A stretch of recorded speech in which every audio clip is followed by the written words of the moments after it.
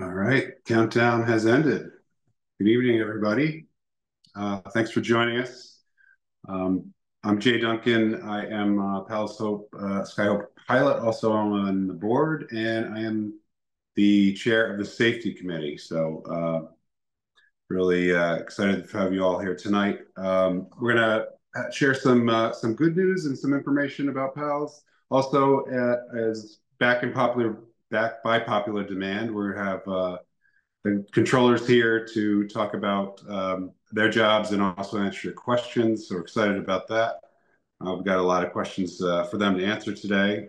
And then also, we have a raffle that we are going to have at the end of the program, right before we break out into breakout rooms for each of the controller groups. So if you could, there should be a pop-up for you to enter your first and last name, and we will use those to draw from for the prize.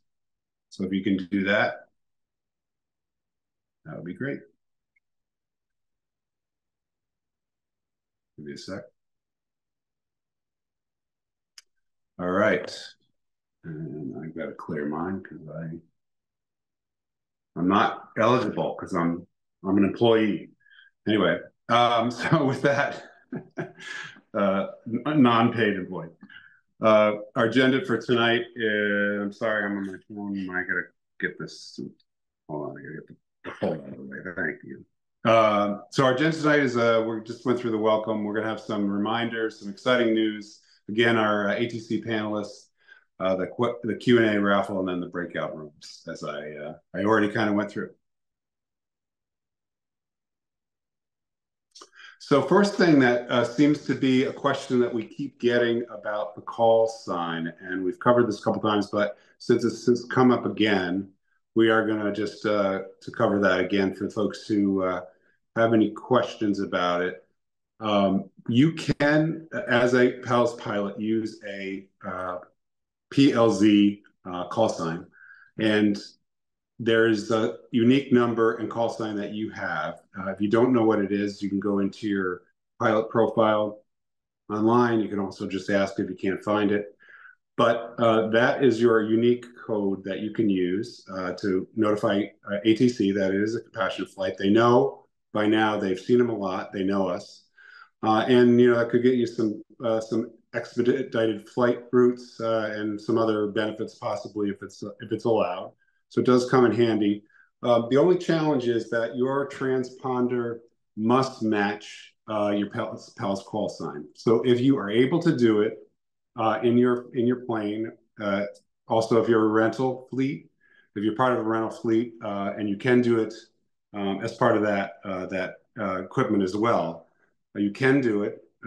If you don't know how to do it, you could ask. I know there's some planes and some types of transponders that will not allow it. So it's only if you can do it, and it's only for the patient carrying leg. You cannot use it on the other leg. You have to utilize your tail number. So it's possible in many cases. And then just a reminder, which often happens, you shut down to change it back to your tail sign after you've used it, especially if you're using a rental aircraft. So I think that's the general update on that. If you have further questions, we can talk about that later. But it's a quick and just to let you know, we do get reports if there's mismatches. So if you try to use that call sign, your transponder doesn't match it. The other thing forgot to mention is that you can put that in your flight plan as well, and it should all match. So instead of using your tail number, you can use your call sign as long as it can be, programmed into the transponder. All right. So with that, I'm going to turn it over to Donna, who's going to take over next. Donna.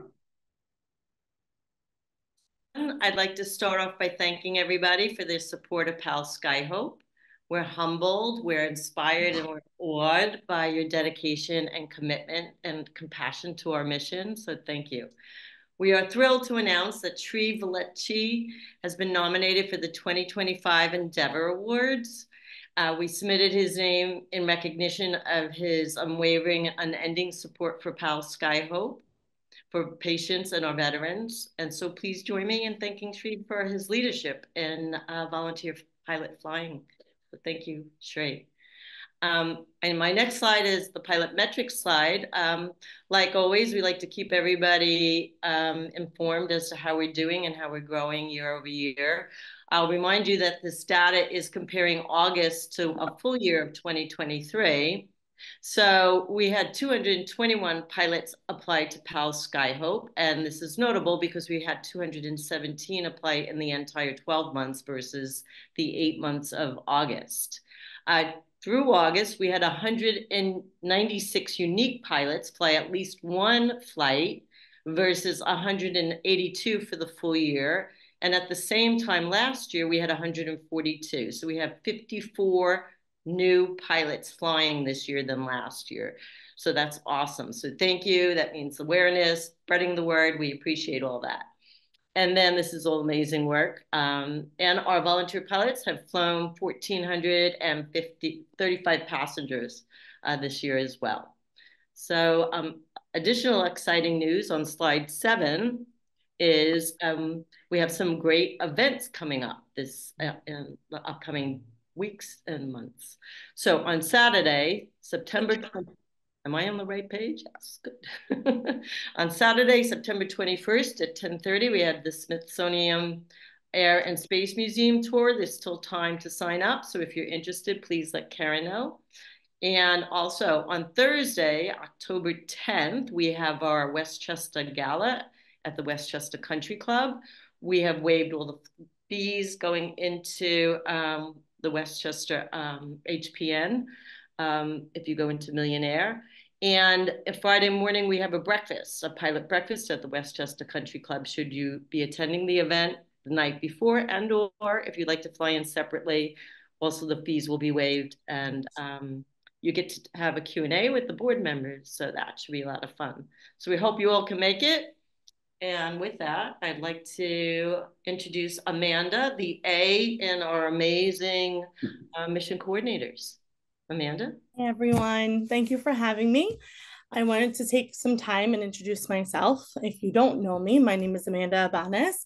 I have been with PALS for many years now. I'm sure I've corresponded and spoken with many of you over the phone, through email. But I wanted to share some helpful tips for pilots when they're trying to select a flight. So it helps us, it helps the passengers and yourself, obviously. So some things, if you see a flight you like, there are so many out there that need us, they need our help. So if you see a flight you like, please remember that the airports can be changed, FBOs can be changed. All you would have to do is either give us a call, send us an email, or you can just log on right to the pilot community, self-select the mission, and then in the notes, you can just write the change, whatever change you want to make, whether it's airport or FBO. Speaking about self-selecting, we mission coordinators would love for you to self-select. It actually helps us help more passengers. So the difficult ones that maybe need a little more help in filling, we can make those calls to you guys. Also signing up early for flights, super, super important. Us mission coordinators like it, and also gives the passengers the confidence that they have a pilot, that they know that they're going to be able to get to and from their specialized treatment. So it's really important. And we never, ever, ever want you to worry that, oh, I self-selected and now I'm committed.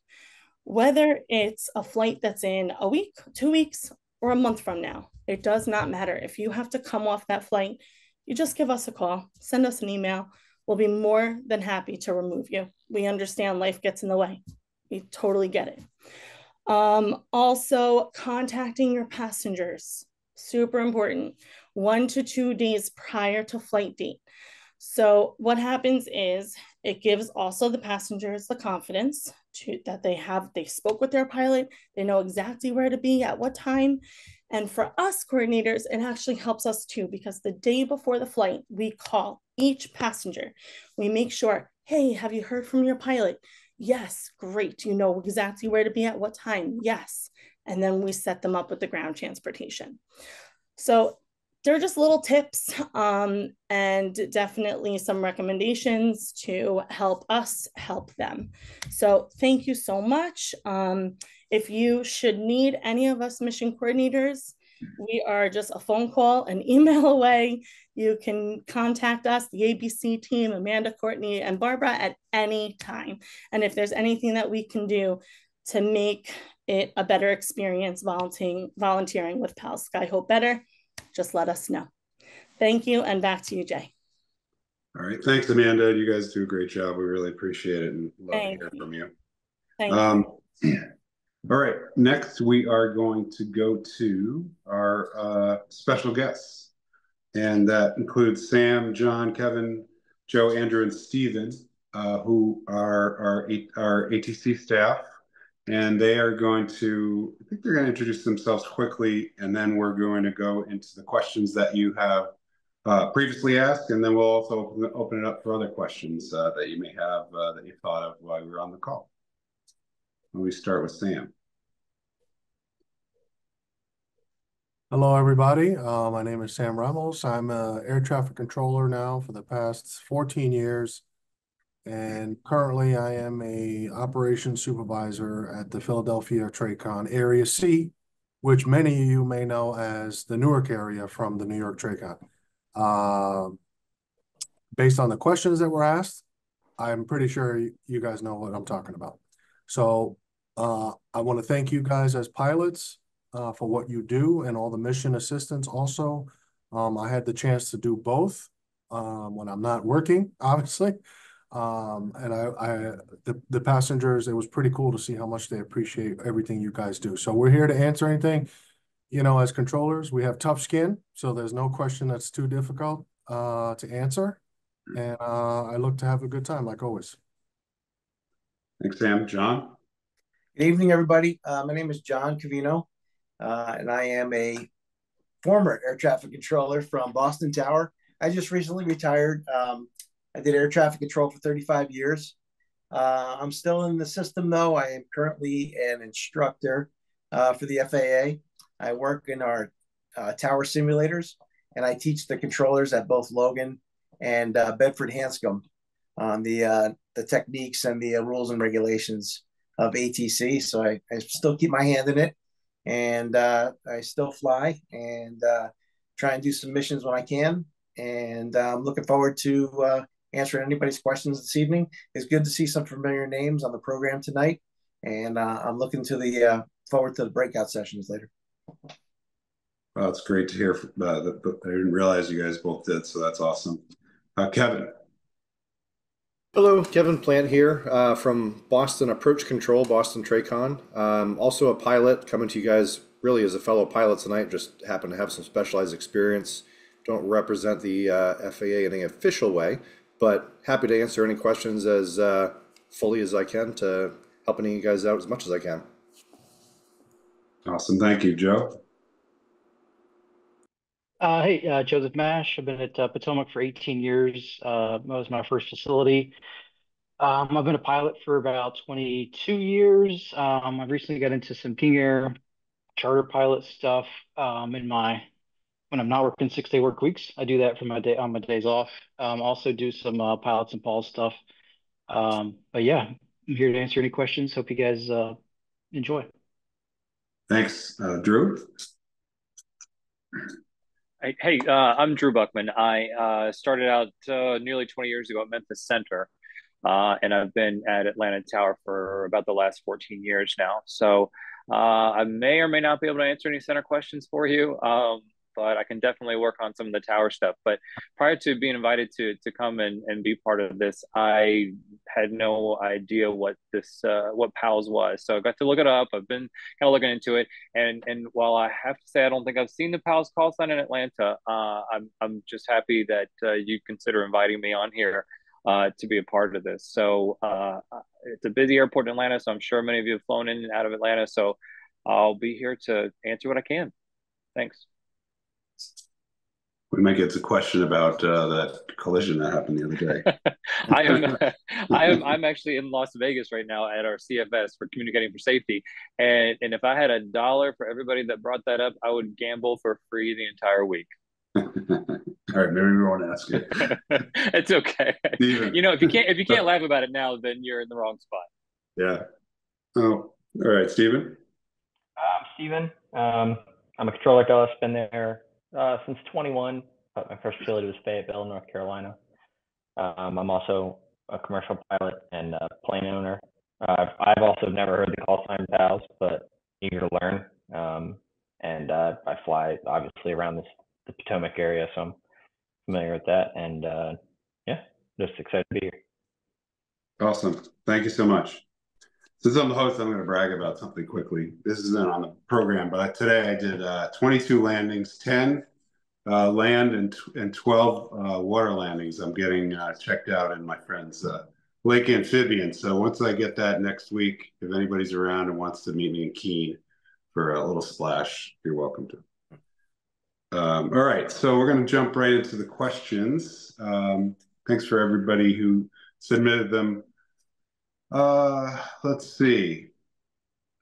First, maybe we'll start with Sam. There's a really interesting one. This is very specific. On the sectional chart, the blue zippered line south of Long Island, the East Coast Atlantic low control area. What are the requirements to fly below and above the stated altitudes?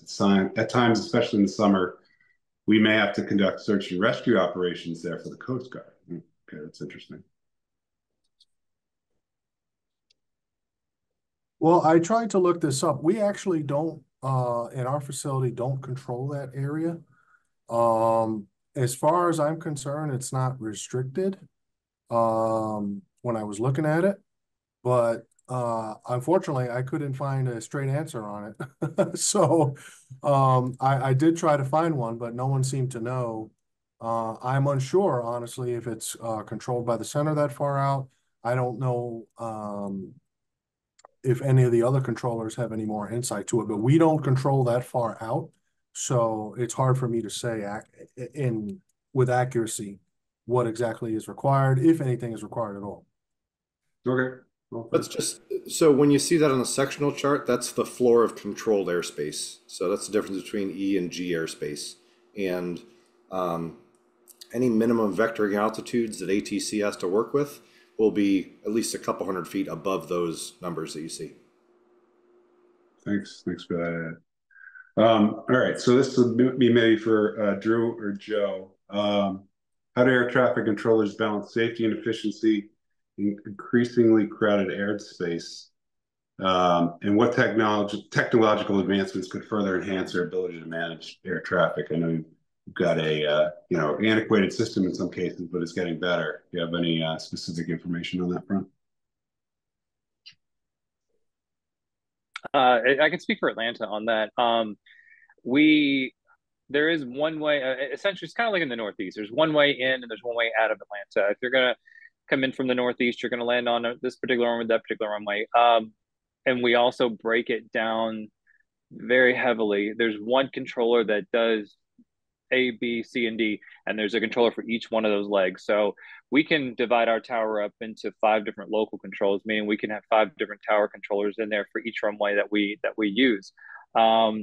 A lot of common question that we get a lot of times, and if you've flown into the Atlanta area, we have the PRM frequencies, and a lot of people get confused by that, but that's another controller that's separate from the tower that's down in at the Tracon to help manage that. So we I don't want to say we really break it down, and you're going to talk to a lot of controllers along the way, and there's a lot of controllers involved to help to minimize that. As far as technology and everything goes, we're working with FA's anti-coded and the technology. We're fortunate to be in Atlanta, and a lot of all these other airports controllers that are on here, we all deal.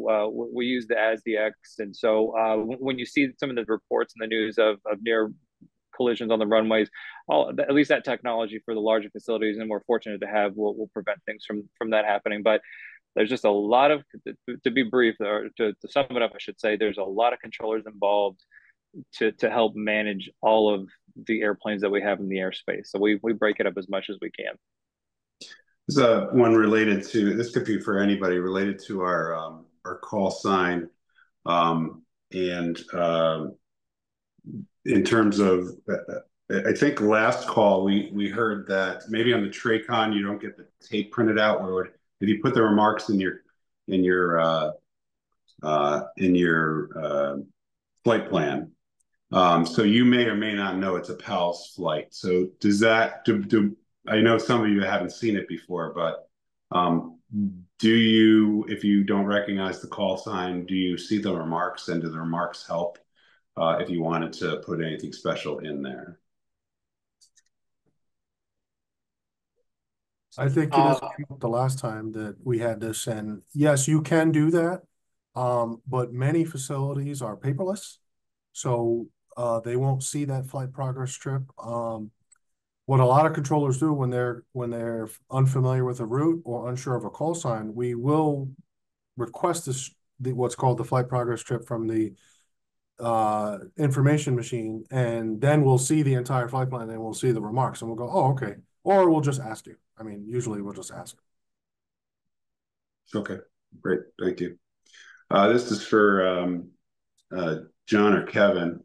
We're starting to get a few more flights into Boston. Usually we try to bring them into Bedford primarily in the area. But that can be sometimes pretty intimidating, especially for GA. Any recommendations in general for arrivals and departures into Boston that might be helpful for folks to maybe demystify or not make it so nerve-wracking? I'll let Kevin take the arrival portion just to keep up with the traffic inbound and the Traycon, and then I can add some stuff when I get into the terminal environment local with the tower on our frequencies. But Kevin, you want to go ahead? Sure. I mean, I think the best thing you can do, high level at least, coming in, is being ahead of the airplane. And we can hear that sometimes from some pilots coming in, where you can just tell they're behind the airplane. And boy, that's not a spot you want to be going into a really busy airport. So I would say being ahead of the airplane is a big one.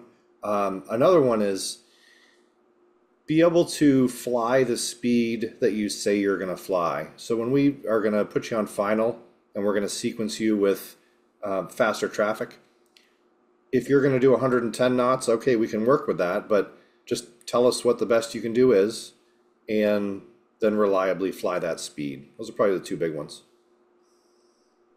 And for the control tower, if like the last point that Kevin just made, if you give them an assumption of what speed you're going to do and it doesn't materialize when you're on final, then the tower has to really get you off the runway in a quick, very fast time.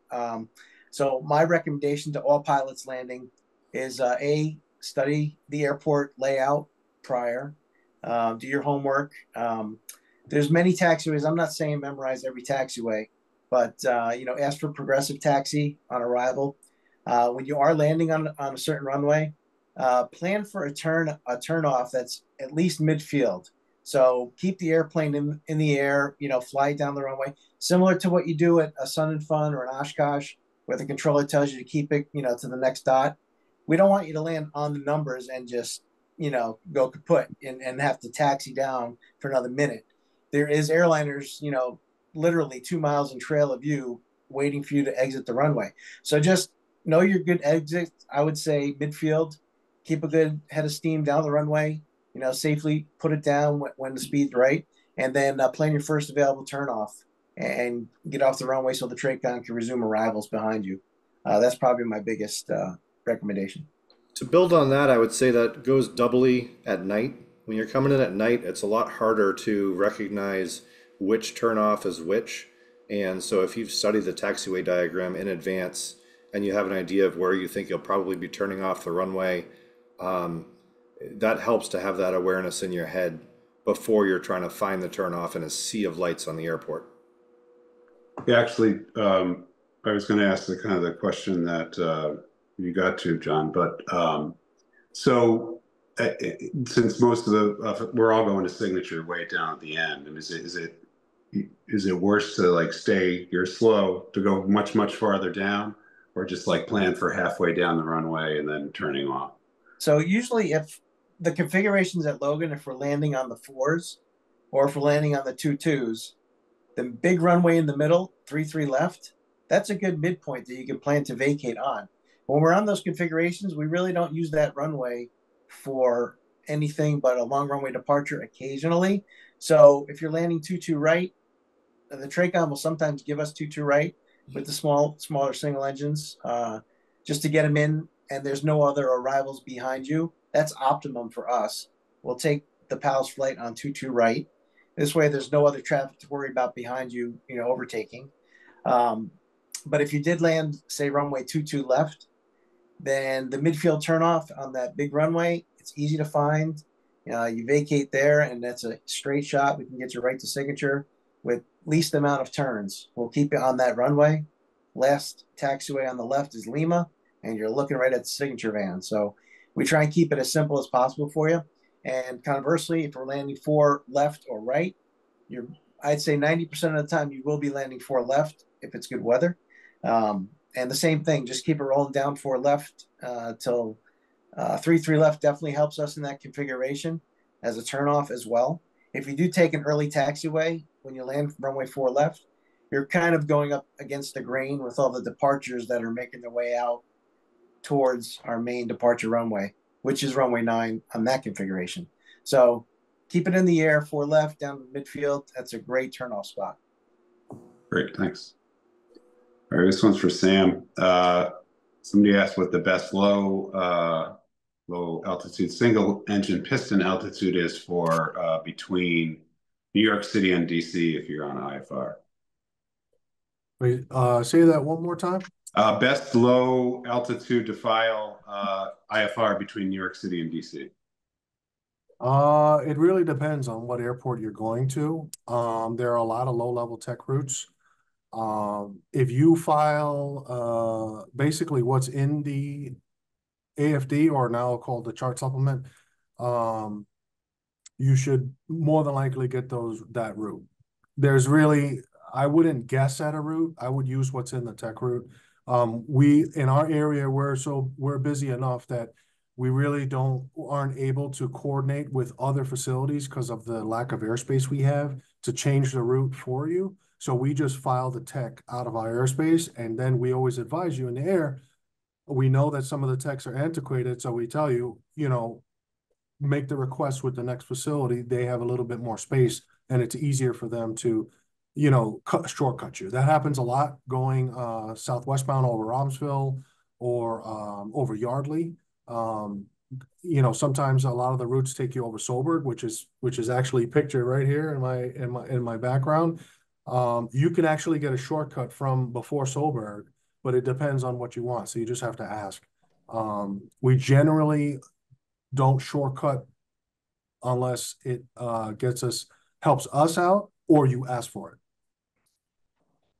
I hope that answers the question. I think so. Thanks. Maybe on this one, because we've heard on other calls from other folks who are repeat attendees, maybe Drew or Joe, things that pilots do that make your job more difficult. So maybe some things that we hear, maybe we can try to not to do those things. Who's ready to pull an all-nighter? Keep it short and nice. Just kidding. I think I had one the other day. Someone who tries to lead me, asking me, "Hey, do I need to change frequencies? Am I still supposed to?" It's if you've been sitting in silence for a few miles, that's one thing. But if I'm constantly talking to someone else, or other pilots and other airplanes, and you chirp in just to ask me if you're still supposed to be with me or something like that, it's kind of read the room kind of. I didn't forget about you. That's one of the things that kind of got me the other day is somebody kept chirping at me about a frequency change, and they're in the middle of my airspace. That was kind of distracting, and I was stepping on some other people that was trying to check in that had some more important things that I needed to do with this airplane, that I kept getting stepped on by someone else asking me about themselves. So just remember, it's a big sky. There's a lot of other people out there than just you. And as a pilot before I was a controller, it's hard to remember that. It's hard to remember that you're part of a system with a lot of other airplanes out there. It's easy to get sucked into just being in the cockpit and forgetting that it's just not you out there. But that would be my one recommendation: is just remember you're part of the system. You're part of something larger and bigger, and it's not just not just you out there. Coming from coming from, I would say, from the larger airport side of things, is number one, listen, when we have to reach out to pilots multiple times to get a readback or a taxi instruction or anything of that nature, and no one answers, it puts us behind, because at larger airports we do tend to have lots of, I mean, there's just a lot of airplanes, and so whenever you're available or when you're not available, then it makes it harder for us on that. Number two, be ready to go, because 9 times out of 10, there's always another airplane that's waiting to depart, or somebody waiting for you. Just be ready. If you have questions, don't hesitate to ask. At least in Atlanta, if you're going to do it, maybe even ask the questions before you leave the ramp, so that we know that we can get you headed in the right direction. Be ready to go. And then if I can tag on to what John was saying a little while ago, I've seen the things on line, and I've seen the memes and things of people saying, oh, this controller's having a bad day. If you're exiting the runway and there's an airplane that's 2 miles in trail of you and I need you to get off, it's not that we're having a bad day. We're not being mean. We're not doing anything. It is literally to keep the aircraft from going around behind you. And we understand that a lot of times, that when you're coming in GA and you're looking for signature and you don't really know where to turn off the runway, that we will guide you in that direction. But I need you just to listen, hustle up. We're not mean people. We're not. We're just trying to make sure that everybody that's on final gets on the ground safely, and we can keep you moving. Thanks. For me, it's checking in. For the love of God, stop blocking us when we're just to check in, to tell me you're with me. We know you're with you. Let me give you a little insight to the big picture. When you're with one control facility and they switch you to another control facility, once you're airborne, tower and tower to departure or approach to tower is a little bit different, but approach to approach, right?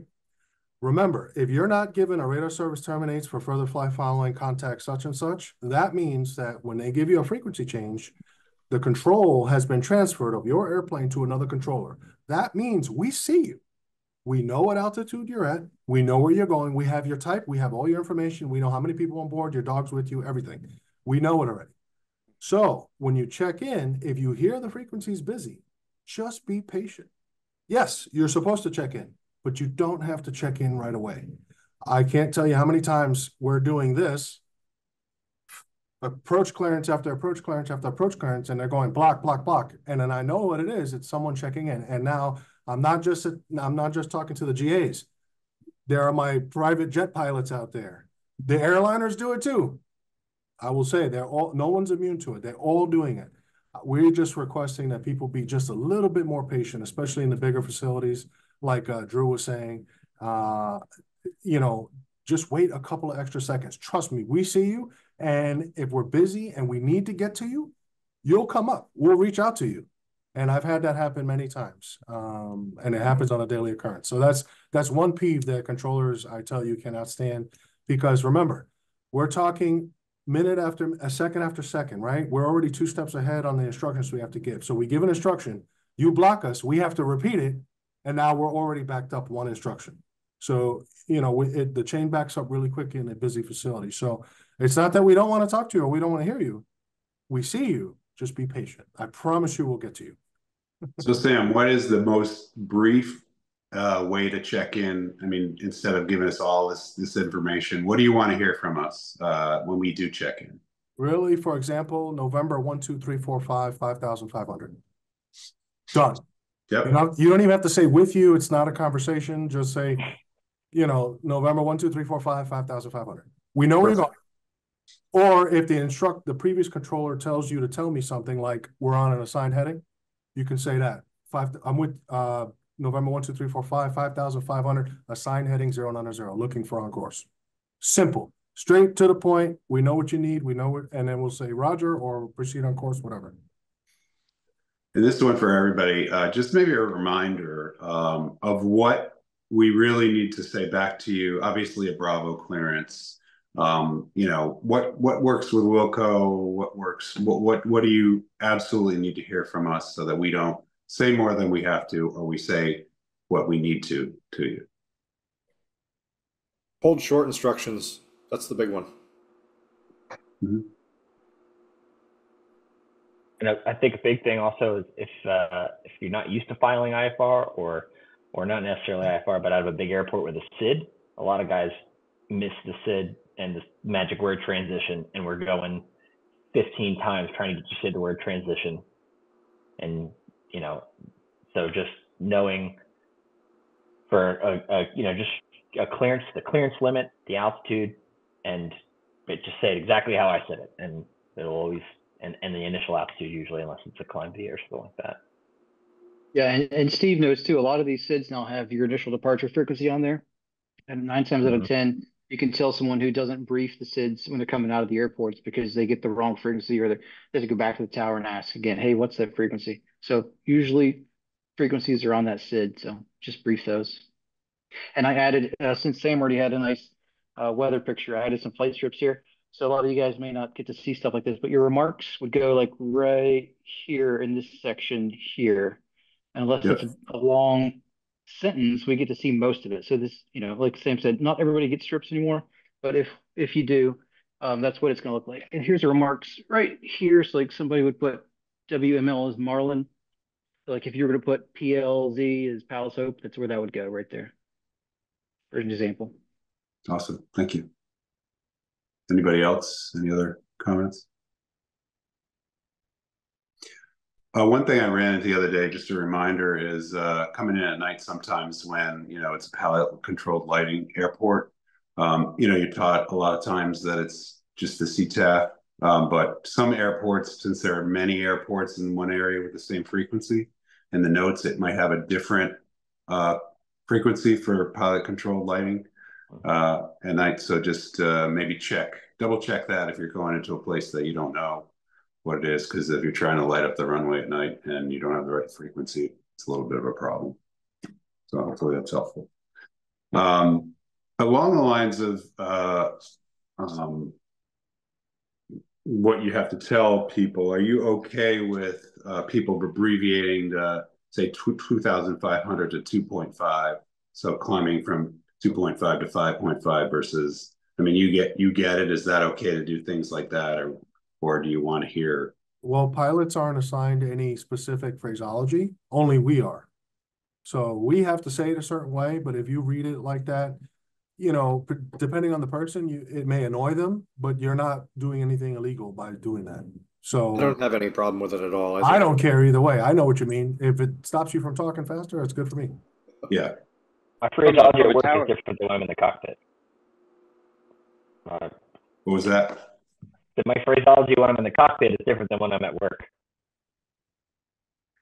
Well, I will say the only thing really from a tower, that's true, but from a tower perspective, the only thing I ever need to hear from you is hold short of runway 26 left. I need the whole thing. We get it a lot of times. We go, okay, we'll cross the right, hold short of the left.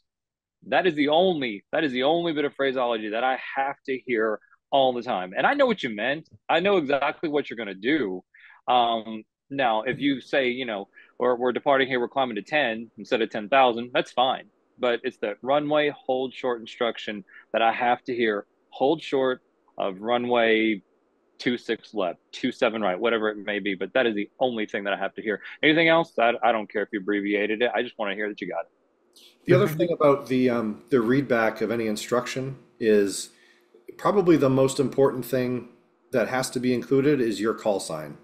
If you don't use your call sign, there are certain times where it's an instruction or an advisory or whatever, where it's not really a big deal. Okay, we don't actually have to check a box here, so that you didn't use your call sign isn't the end of the world. But there's some times where visual separation is a big one for us.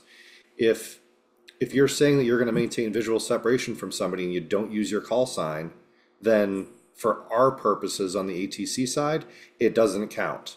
And then we have a loss of separation as a result of you not using your call sign. So if at the very minimum, if all you do is acknowledge with your call sign, then we can check the box and press on. Yeah, to piggyback on that real quick, just to give you the pilots an idea of what we have to deal with, we're held to account based on what we say. It's all recorded, and if God forbid something happens, an incident or a runway incursion or anything, all those things are played back. And what we say is what we are judged on. So if we give you an instruction such as a hold short and you don't read that runway back and we just let it go, and we say, oh, I know what he meant, like Drew said, and then God forbid something happens, the first thing they're going to say to Drew is, well, why didn't you correct the read back? Why didn't you get the runway? You're supposed to do that as a controller. So believe it or not, we may get on your case, and it's not because we feel like it. It's because it's a safety issue, and we will be held liable or to account for that error.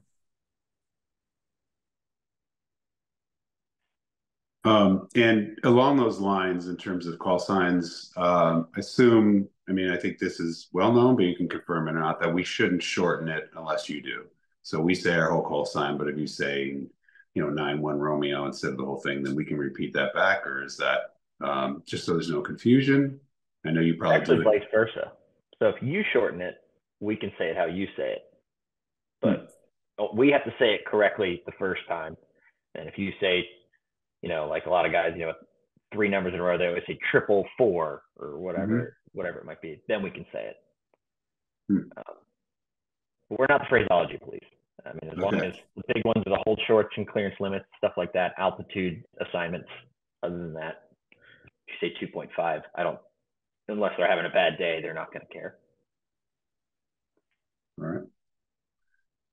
This one I think is specific to Sam. Somebody asks, how have things changed with the N9 November 90? I guess it's Newark move to Philly. Then you know what that means. I know. Yes, I think everyone knows what it means. It's been on the news. It's been everywhere. It's a talk of the ATC world, of the aviation world. I cannot speak to the specifics of the details of it. Obviously, I'm still an FAA employee. I'm not speaking as an FAA employee. I'm speaking as a pilot myself. However, the things I can tell you are the things you already know, that the control of the airspace was transferred to another facility, to Philadelphia TRACON. The airspace itself has not changed. None of the frequencies have changed. And as a matter of fact, none of the controllers have changed. It's the same voices. We were just picked up and moved from one place to another, and we're controlling it to another area. And just like many facilities, almost all throughout the NAS, we're dealing with staffing issues. So there's also the portion of the human factors. The human element, we're dealing with people that are set in their ways and that don't like change. Most of us don't like change. So there's a lot going on, but most of the controllers really do a good job, and they're still trying to do their best to help you guys out. And we still do the job every day. So other than, you may have a controller who's a little shorter than normal, we're still doing everything exactly the same. So it hasn't affected the routes, the service, anything. There are times where we're shorter staffed than other nights. So sometimes we'll not give VFR fly following due to a controller workload. But other than that, your regular services shouldn't have changed a bit. At least not that I've noticed, and I'm there 6 days a week. All right, thanks. General question about emergencies, how you handle them, and are there different levels? Do you make an assessment of if somebody does declare an emergency and depending on what it is, or is there a procedure that they automatically have to be given priority right away? How does that work for you guys?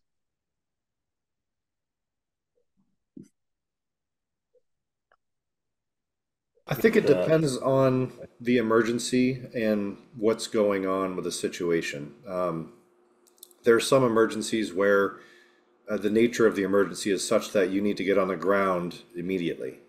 And there's other emergencies where it's, okay, I need to go find a piece of the sky that I can just call mine for a little bit, fly around, run some checklists, make some calls, figure things out.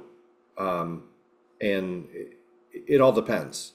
So a lot of that, as a controller, we're going to be asking for the pilot what it is that they need from us And sometimes it's, I need you to just leave me alone for a little while so I can run some checklists and figure things out. Other times it's a pilot wants ATC to be a resource and offer some assistance. But as controllers, we can't help if we don't know what it is that your issue is or how we can help. Like Kevin said, when there's an inbound emergency in the airspace, working things out, maybe they're holding or circling to burn some gas. When they do head back, we're coordinating back and forth between our facilities.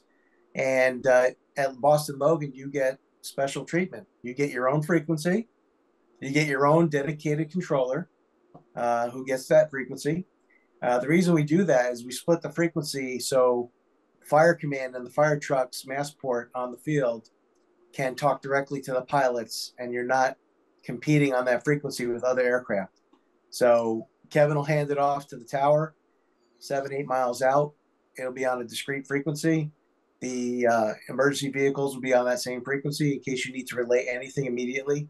And we have your own special controller that'll take care of you all the way to signature. So awesome, thank you. This is for maybe Kevin or John. The specific question: status of ILF 15R transition to Visual 4L in Boston. Well, so that went away. It's probably been a couple of years now. There was an incident with a Pilatus where this was a, well, I'm not going to name the operator because I'm going to protect the guilty on this one, but they were flying the ILS 15 right transition to a Visual 4 left, and they messed it up about as horribly as you could possibly imagine, where when they were in the visual transition to 4 left, they made a right turn and they flew up the 4 right final where there were a whole bunch of airplanes on the 4 right final. And that was one of the uglier situations I've seen on a radar replay. So there was a separation loss between this PC-12 and multiple airplanes on the 4 right final. Following that incident, the incident was reviewed through all the way up the chain on the air traffic side, as well as all the way up the chain on the FSDO side. And basically senior leadership on both sides wanted to completely shut down the procedure and say, we're never doing this again, it's too dangerous. So for a short time, we didn't do it at all. And then it has been started back up in a very limited way. So at this point, the only operator that is flying that procedure is Cape Air. So when we have the weather for it, Cape Air will fly it. There is an effort between the facilities to try to get maybe a couple of more operators on board. But at this point, we're looking at like 135s, 91Ks, not so much the individual straight 91 operator. So I would say that as a PALS pilot, you should pretty much expect that you're not going to fly that procedure anytime soon. As will it ever open back up to more people to fly? Maybe. I wouldn't rule anything out, but I would not expect anything to happen that way anytime soon. All right, thank you. And Mark had a question about the TRACON phone number for early morning departures is not working in Norwood for a few days. If that something like that happens, is there alternate numbers or other ways to get a hold of TRACON and get the information you need? I just texted Mark the recorded the number for them. Yeah. Oh, that one didn't work. Kevin, the recorded line is not working. The 594. Yeah, that's a problem. Oh. And it's the same problem we have if, you know, say we need to call the facility for some reason as an employee that works there, it just doesn't work. And so, yeah, that's been a problem at Boston Approach intermittently for a while. And I unfortunately don't have a good answer for a workaround. Maybe you could call, if you need to get a hold of somebody, I would say, if you call the Boston Center flight data phone number, they can give us a call on a direct line that is outside of the commercial phone line network. So they would be able to relay whatever you need. Thank you. Question about 121, the emergency frequency 1.5. Like, who is that monitored by? The different controllers in each region or each airspace, or is who monitors that? If you ever need it, everybody. Every HC facility in the country. Okay. All right. So this is for I think Sam. Very specific one. In the Teterboro Rudy, a 6 SID is reported to have the most pilot deviations of any procedure in the FAA system, impacting single pilot IFR and professional flight crews and basically everybody. What's the FAA's take on this? Is anything being done to improve that?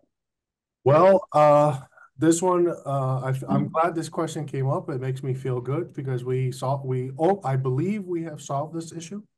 I worked over the past 2 years because of those brasher warnings we were giving off Teterboro. I worked with a Challenger pilot friend of mine that I've known for many years that has flown out of Teterboro. And I said, you know, what can we do to stop these guys? For those that don't know, really briefly, the Teterboro, the Rudy 6 departure is a very complicated SID. It is designed to protect the aircraft departing off of Teterboro from the Newark arrival, which is using the Teterboro VOR. Now it's a GPS fix, but as a initial approach fix. So it's altitude stop here and altitude stop at Newark so that you guys crisscross without getting too close to each other. What was happening is pilots were busting that altitude every time. The reason for that was on the departure SID itself, the Rudy 6, in the upper right-hand corner, there was a top altitude box. It said 2,000 in it. So I couldn't figure out for the life of me why they were missing this crossing restriction with the 2 bars at Wentz. So my pilot buddy says, well, I'll tell you exactly why this is happening. Most pilots do not fly VNAV departures. Now we're talking about jets and advanced aircraft. They fly lateral. Only on arrival do they fly the VNAV and let the autopilot step the airplane down. On departure, they don't. What they do is they look at the top altitude, they set it in the altitude box, and they take off, and they go to that altitude. So if you're not familiar with Teterboro and you don't fly there often, real quick on a briefing, if you don't do a briefing full and complete, they look at that bold box that says 2,000 feet. They pop it in the box, they depart, and they go right to 2,000. And they nail a Newark arrival by 500 feet. Happened every time. So me and my friend brainstormed a little bit, and we said, how can we fix this easily? So what they came up with was the Wentz 1 departure, which is now active in addition to the Rudy, but we're not using the Rudy. It's going to be decommissioned by July of next year, I think, while they test the Rudy, the Wentz 1. The Wentz 1 changed the top altitude to 1,500 feet. So now all the pilots, whether they do a full briefing or a quick briefing, they see that bold altitude that says 1,500 feet. They cleaned up some other stuff on the SID to make it more simple. And guess what? Since we activated it about a month ago, we've had 0 brasher warnings and 0 people bust the altitude on that SID. So I'm really proud of that because I worked with a friend of mine and QC, quality control, to figure out how the heck can we make a difference here. Because there were times where it was so bad, it would cause an RA, which is a TCAS alert for the airliner landing Newark. He would have to climb. That creates an immediate unstable approach. And that guy that has 200 passengers or 400 passengers has to go around. And believe me, he wasn't happy. So that is how we addressed it. And so far it's working. So there's the answer to that. Sorry if it was too long. No, it sounds like there's a positive outcome there. I think we got through most of them. The good thing, I guess, even if we didn't answer all your questions, is like we did last time, we will go through every single question that was asked and give you an answer, and we'll make those available. So if we didn't get to it, we will not ignore you. It's almost 8 o'clock, so I think we're going to move to the next portion of our program, which is the raffle. I think Yep. So Jay, so we have 37 people that have entered in to win our raffle prize. So to make this completely random, all we have to do is, Jay, you pick a number between 1 and 37. Oh, I have the power. The pressure is on you. Pressure's on me. How about lucky 21? Lucky 21 is Jody Smith. So Jody Smith is the winner of a gift card and a PALS cooler. Awesome. Congratulations, Jody. Thank you. Thanks, everybody. All right. So basically, this is the end of our program. I really appreciate everybody who participated and got on. Really appreciate our guests. Really great to hear from you, all of you. And we appreciate everything you do for us. We can't do it without you. And hopefully, the information that we learned today will help make everyone's job easier and more enjoyable, and improve safety if that's an issue. So what we're going to do now is we are going to go into breakout rooms. There should be a pop-up that comes up for you to decide which breakout room you want to go into. If you don't see the pop-up, go to the 3 dots, the click more, and that should give you options as well. And some may be very spirited discussions and take a while. We're going to pretty much limit or shut everything down at 8:30, and will be like a 5-minute warning. So if you do get that far into it, just to respect everybody's time, and hopefully we'll be able to get all the questions in. And if you didn't get a question answered, that'd be another opportunity for you to ask it within that group. And actually you can switch between breakout groups if you have a question for more than one of the groups, and they should be the Boston, the New York. And then I think we're combining Potomac and IAD, and I don't remember what we're doing in Atlanta. But anyway, so that's what we're doing now. And again, thank you everyone for your time and participation. And we look forward to the next one.